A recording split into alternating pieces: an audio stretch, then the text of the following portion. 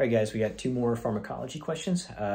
Good stuff. And again, stop the video, see if you can get them right before I get to the answer, and see how you do. So hope you like the video, guys. All right, guys, it says, which of the following medications would be the most appropriate short-term pharmacological solution?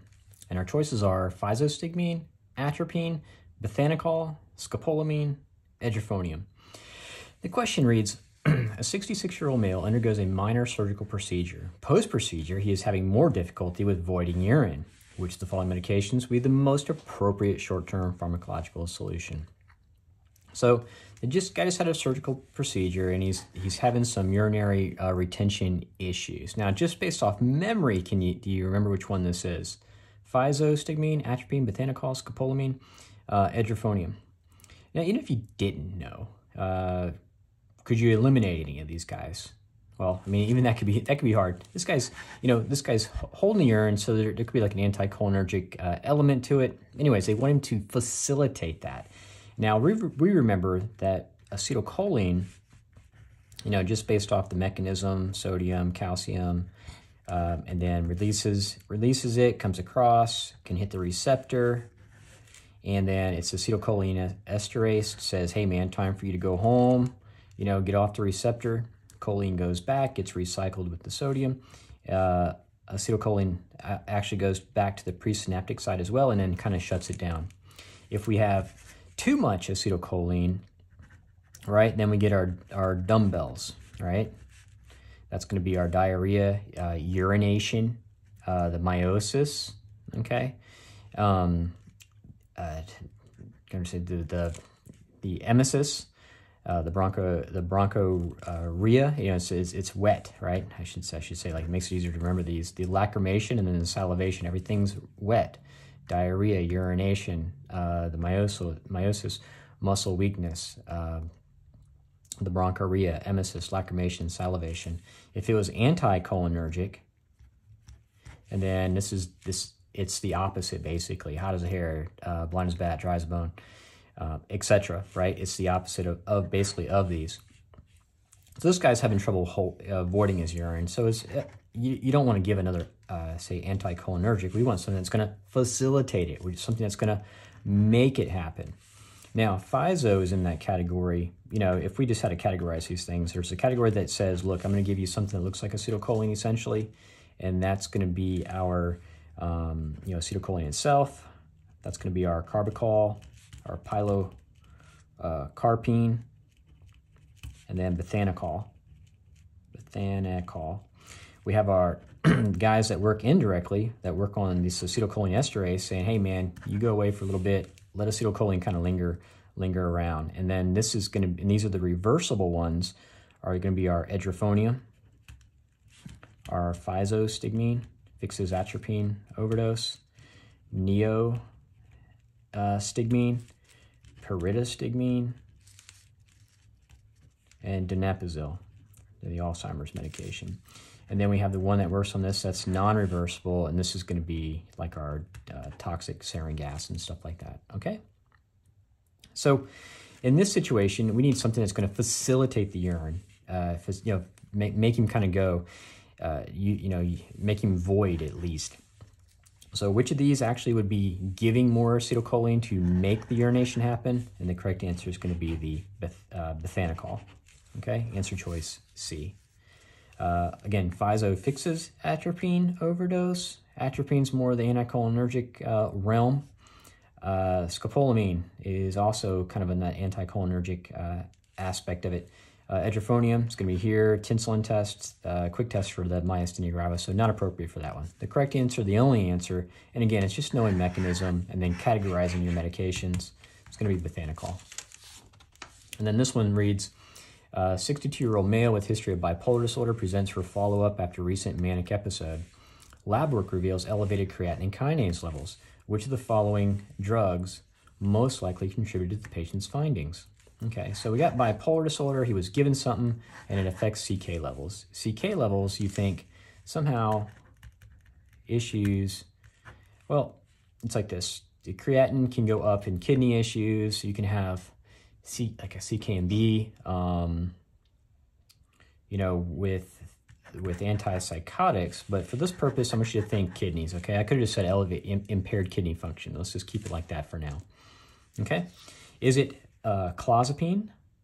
Is it haloperidol? Is it lithium? Is it Wellbutrin? Or is it duloxetine, also known as Cymbalta? So which of these medications would you give for bipolar, number one? You know, first, you know, your classic ones would be it would be the lithium. And another one, if it was on here, would be the Depakote, also known as valproic acid. Okay, those are your two classic bipolar medications. You know, could you give Haldol?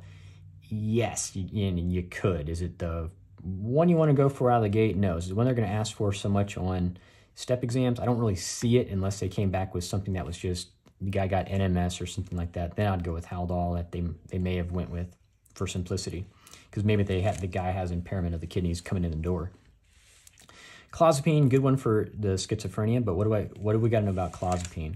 This is the one that has the agranulocytosis, so you got to make sure the neutrophils are a good count, so are elevated enough, and so you got to make sure you always order the CBC. That was on my step exam. They mentioned this medication and said, what lab would you do on the front end, and you better have put CBC because you got to check the neutrophil count on a weekly basis for the first year. Total side note on that is, you know, clozapine levels, you know, we gotta start knowing this, but I don't know how much they're gonna get this one particularly, but smoking affects the 1A2. And so if someone's in the hospital and gets clozapine and they get their levels just right, but then they leave and they're a smoker, it's going to decrease the clozapine levels. So that's 1A2, the cytochrome P450 system. But anyways, clozapine, think agranulocytosis, CBC. Haldol, it's a dopamine blocker, first generation, you think EPS, okay? Pen's going dry here. And then lithium, okay, you better be thinking metabolizing the kidney, but LMNOP, okay? LMNOP, L stands for lithium, M is movement disorder, think tremors, N is the nephrogenic diabetes, O, and better know this one, guys, because it was on my step and I got it wrong. O stands for hypothyroidism, okay? These are side effects of lithium. I'm sorry, my pen's going light here.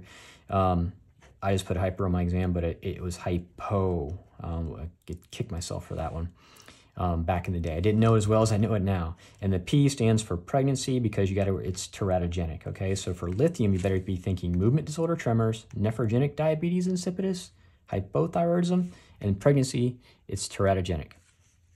For Wellbutrin, you better be thinking side effects. It decreases seizure threshold, so it puts you at more risk for seizure. They use it a lot for smoking, also as an antidepressant, but it can increase the possibility of seizures, but doesn't really apply to this one. You wouldn't really give this to someone who's bipolar anyways. You know, there's a small portion of the population who, with bipolar disorder, would get worse. And then you have duloxetine, also known as Cymbalta. They use this one for depression, and it also can reduce on the Likert scale by 1 point for chronic pain. So they use it for like a neuropathic pain, but it's an antidepressant. But again, it's 1 down on the Likert scale. But you wouldn't use it for bipolar because it's an antidepressant, which may precipitate the bipolar. So I get rid of all these antidepressants. Clozapine just doesn't match. So down between Haldol and lithium, which one affects the kidneys per se? The creatinine levels in the kidneys, and this would be the lithium. For lithium, what other lab would you get? On someone out of the gate, you would make sure you do a kidney function, which is a basic metabolic or a complete metabolic, whichever one they're going to offer you on that. Both of them would get the kidney. But you'd also want to make sure you check the thyroid, right? Because it can cause hypothyroid. So you want to get a TSH level. If Depakote was on here, I'd be thinking liver. You know, make sure that you get a hepatic panel, so a complete metabolic, which would have the hepatic AST, ALT on it, because Depakote, valproic acid, is metabolized through the liver. So if someone who's bipolar, who's got kidney issues, you give them Depakote. You know, if there's an alcoholic who's a bipolar person as well, you don't want to give them, and they have impairment of the liver, you would give them lithium per se as a choice, as an option, okay, just from a book perspective. So the correct answer, the only answer in this situation is going to be C, lithium. Hope it's helpful, guys.